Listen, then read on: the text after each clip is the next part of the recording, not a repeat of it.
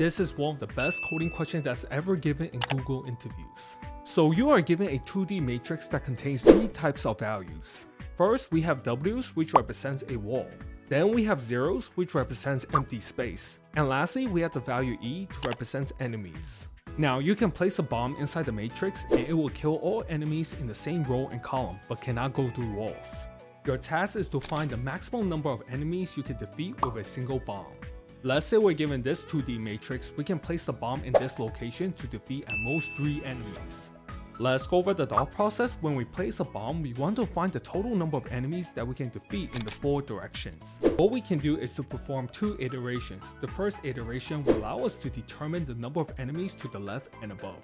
And the second scan will allow us to determine the number of enemies to the bottom and to the right. Let's go over the code, create a custom class to keep track of the enemies in the 4 directions. Now implement the function maxKillEnemies taking the input grid, keep track of the number of rows and columns and the number of enemies in the 4 directions, calculate the number of enemies up and left and down and right, return the maximum number of enemies killed. Let's implement the function getEnemies up and left, iterate through the cells, initialize the current cell. If the current cell contains a wall, continue to the next cell.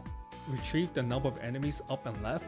If the current cell contains an enemy, increment the value in both directions. Let's implement the function getEnemies down and right, iterate through the cells. If the current cell contains a wall, continue to the next direction. Retrieve the number of enemies down and right.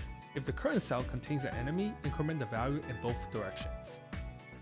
And lastly, implement the function maxKillEnemies, keep track of the maximum, iterate through the cells. If the current cell is an empty space, update max if we can defeat more enemies at this cell, return max.